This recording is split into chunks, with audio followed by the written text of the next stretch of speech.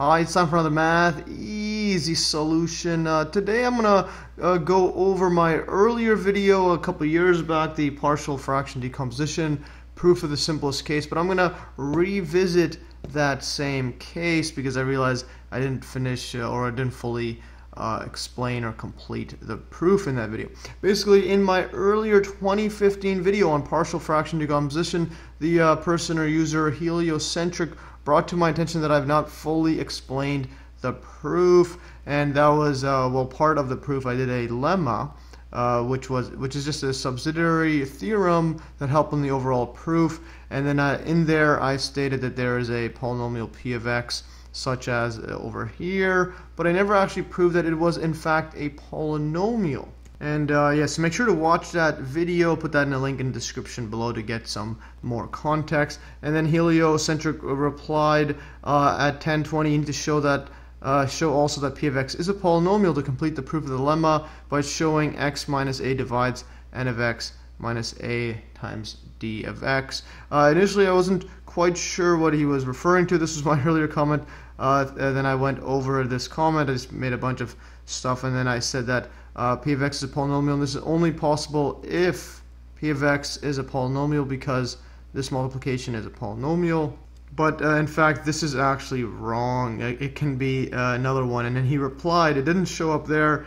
I don't know why it can't show it anymore, so I took a screenshot from my email. And so he wrote, thus we have to have p of x p of x times x minus a is a polynomial, and this is only possible if p of x is a polynomial. This is not true because if you just have p of x equals to x minus 2 divided by x minus 1, that's not a polynomial.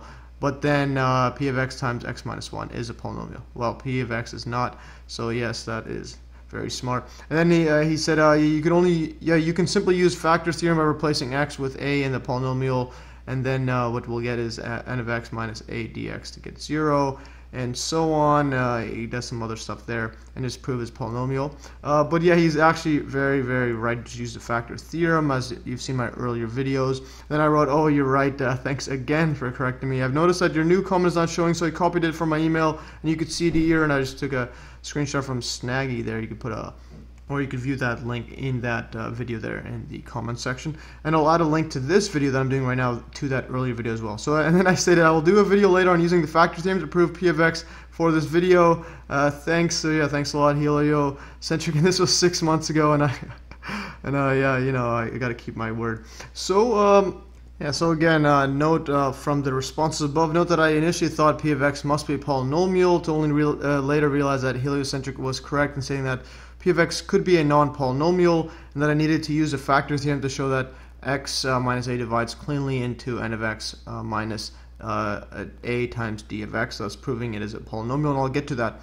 in a bit. Also, technical note, the lemma only states that there is a, as you can see here, that there is a polynomial p of x, i.e. not to the exclusion of other specific functions such as the function illustrated by heliocentric.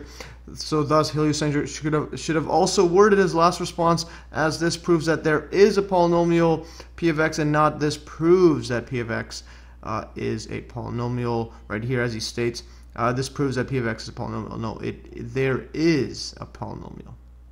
Because it can be, as he stated, this here, which is not a polynomial, that still works. But all we need to worry about is that there is. So to recap, here's the lemma and the problem that I overlooked. So lemma 1, let n of x and d of x be polynomials of degree n and d respectively, with n is less than d, so degree of n is less than degree of d. Then it says, suppose that a is not a 0 of d of x. So if you plug in a inside here, it doesn't go to 0. And then what we have is, then there is a polynomial p of x of degree p is less than d, and a number a such that we have this part over here. Now we have to prove lemma 1, and then we can apply it repeatedly to prove the overall partial fraction decomposition theorem for the simplest case.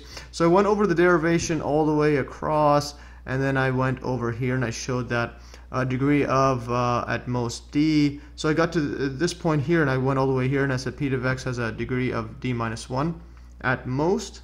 Then I stated that thus we've proved lemma 1, but yeah, again, make sure to watch that earlier But this is only if p of x is a polynomial, but I haven't proved that it's actually a polynomial. So, and as heliocentric explained, I need to use the factor theorem to prove that a polynomial p of x does in fact exist. And here quickly I just added a note here, so we have to make sure it does in fact exist, as opposed to what I just did was just assuming it does and then determining the resulting degree of it, and that's with the assumption there. So let's go ahead and prove that using that factor theorem. So first, recall Euclidean division for polynomials, polynomial remainder theorem, and the factor theorem, which is just a special case of the polynomial remainder theorem, or PRT. That's just this one here. And these are all part of my recent videos, so make sure to watch those. And they're all interconnected, that's why I add them there. So for the Euclidean division, I'll just write ED like that.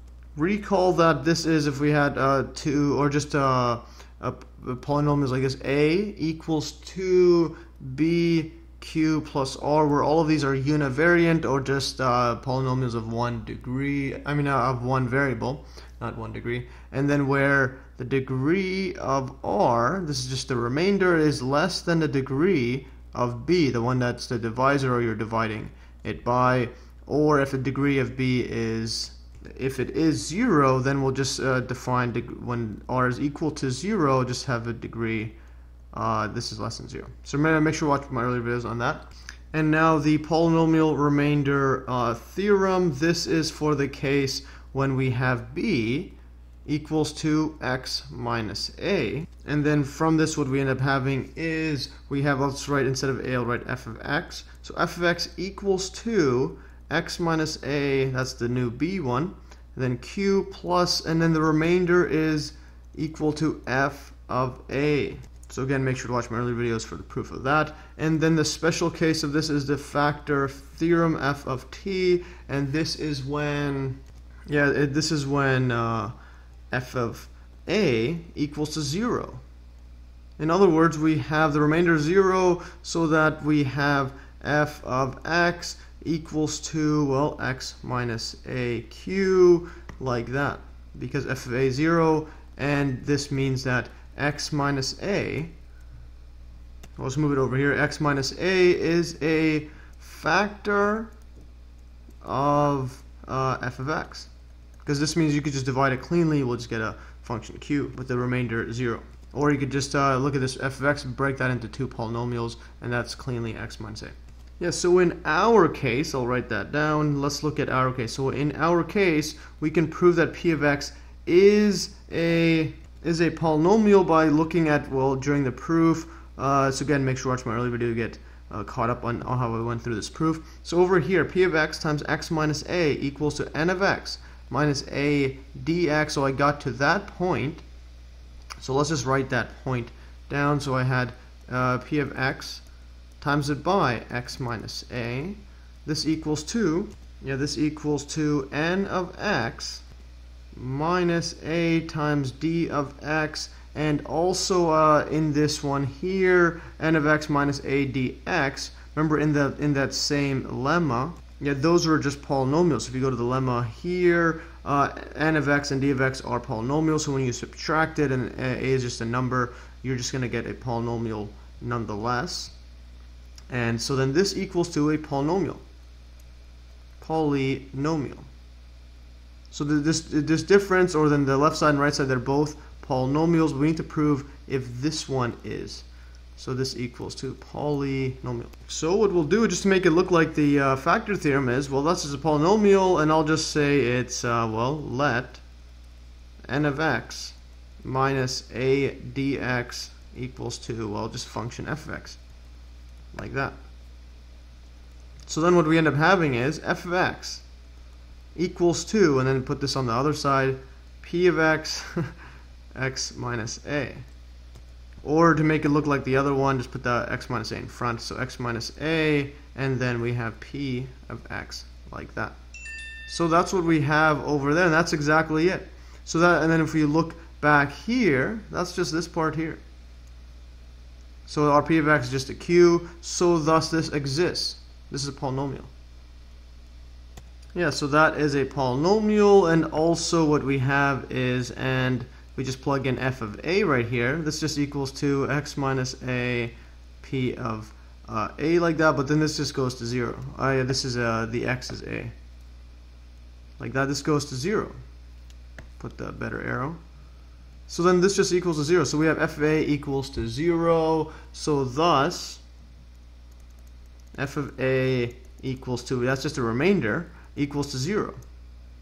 And, yeah, and then we have x, alright, and x minus a is a factor of f of x, which just equals to that difference, n of x minus a d of x, like that.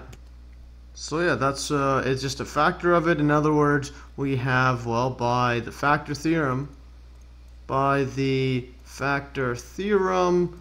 those were all polynomials we're dealing with. So f of x, p of x, x minus a, those are all polynomials. P of x is, or there is a polynomial. Yeah, write that better. A polynomial, we'll call that p of x, exists. So all we need to know is prove that it does exist.